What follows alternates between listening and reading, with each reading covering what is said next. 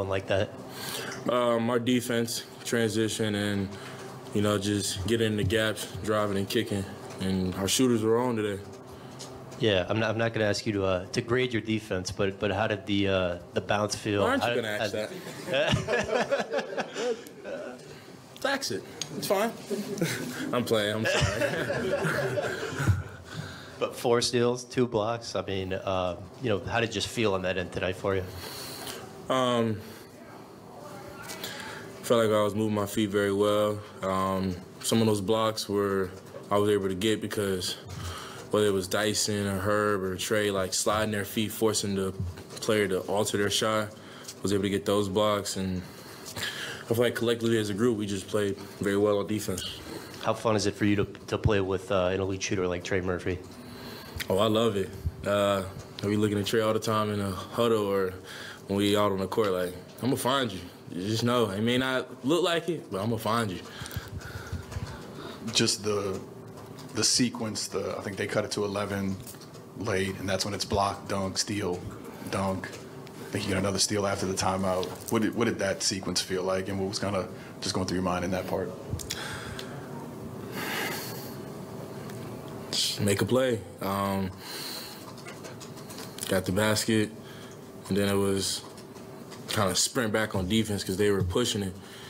And I kind of saw his eyes because we went and double-teamed OG. And I was able to get the steal and make a play. The thought process was, let's make a play, and I was able to make the play.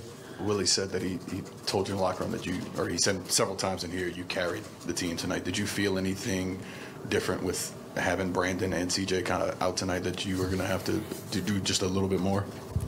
I mean, when you have 2 players like that out, you are going to see and feel a difference. But I give Coach praise all the time on it. At the beginning of the season, beginning of training camp, the conditioning test wasn't nothing physical during training camp. It was just stay ready. If you stay ready, you won't have to get ready. So when your name is called in situations like this, I mean, Trey, Herb, Jose, especially Dyson, they've all stepped up.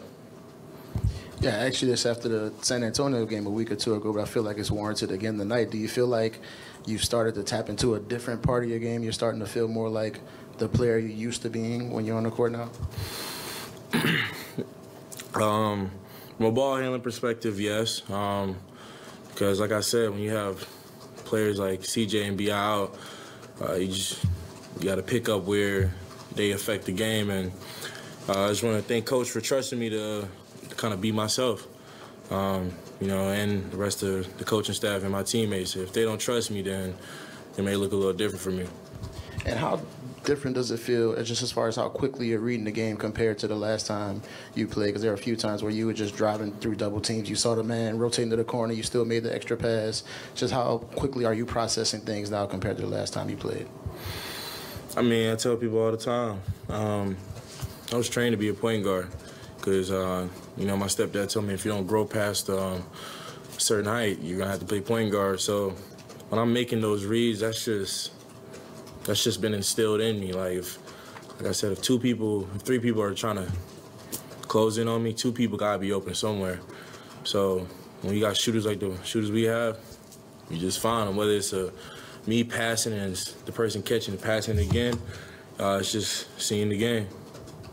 Hey, Zion, it's a game one-on-one for you, but was this one like the most fun you had in the game tonight, just as far as just everything that happened?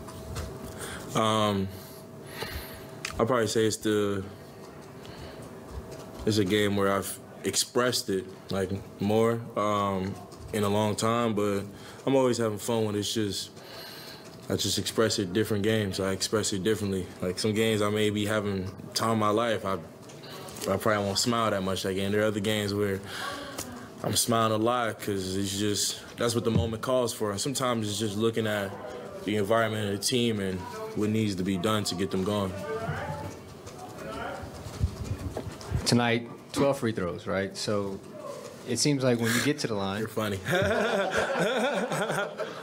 When you get to the line, it seems like you're more aggressive, and it opens up everything for everybody else. How does it feel when you do get to the line and can make more plays? I mean, like you said, it opens up the game. when those fouls are getting called, now the players that are guarding me, now I have 2 fouls, now I have 3 fouls, so they can't be as aggressive. And then there's that moment of hesitation where the help defender either has to come all the way over, go out to my shooter, or even stand still. And in that moment, I make my read. You had several moments tonight off a rebound, off a turnover, like really pushing the pace, getting downhill. Was that transition play an emphasis for the team as a whole this game, or was it something you decided, like, hey, I'm seeing this opportunity? You know, if you go back to especially my college tapes, even when Lonzo was here, I like to get out in transition.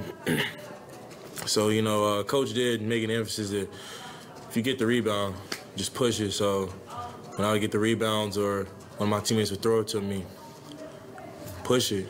Because when I'm pushing it, force the defense to have to make quick decisions. And I mean, when you see somebody just pushing the ball on the court, your first thought is, let me get back. And you got a shooter like Trey just kind of trailing behind, and you just find him. I asked you, I think a week or two ago, about the developing chemistry between you and JV and figuring out the spacing. There was a lot of really good interior passing going on tonight. Do you feel it's continuing to grow, and how is your comfort level with it now? It's definitely growing. I know we still have some things we want to work on, but that's just because we want to get to a point where we feel like it's unstoppable. But like I said in previous interviews, as the season goes on, as we kind of fill the game out and see each other kind of pick our spots, we're going to learn. You mentioned guys that stepped up, and you mentioned Dyson specifically. I mean, you were a 19-year-old rookie not that long ago. I mean, how impressive is it to see just how poised he is and just kind of the way he's been able to produce, you know, in more minutes lately?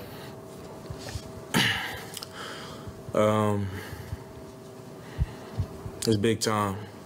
It's big time because I remember when I first came to the league, my friends would be like, man, what is it like? What is it like? And it's like, this isn't high school. This isn't college. Like, you know, Dyson's 19. You may have somebody else on the opposing team, 28 or 30, like 2, 3 kids. They have a family.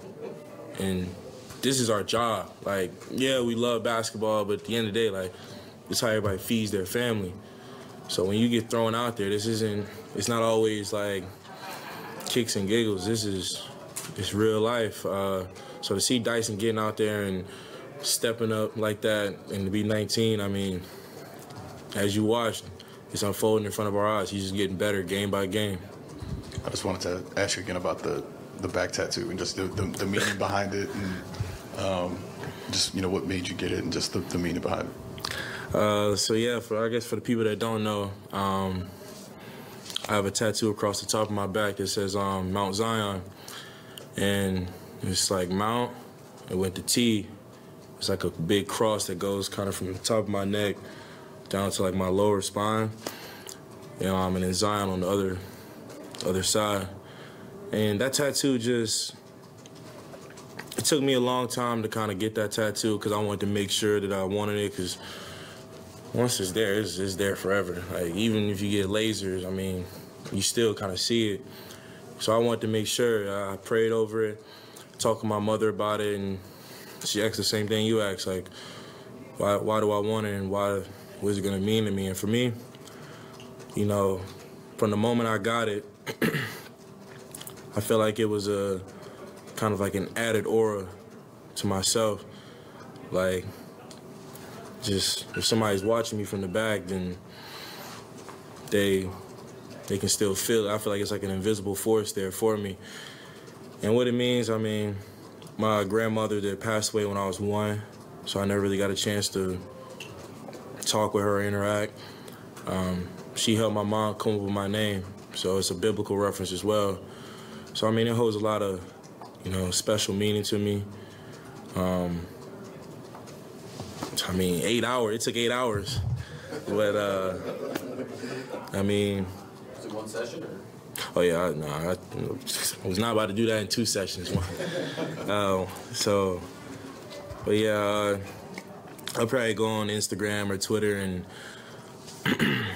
give the tattoo artist his respect, because I mean, that was a part of the journey as well.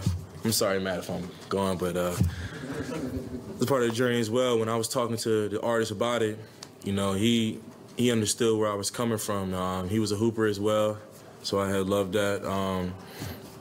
And he understood the spiritual aspect that I wanted on why I wanted the tattoo. So, I mean, everybody, just the artist, myself, my mom, my grandmother, and friends and family, that's what this tattoo's for.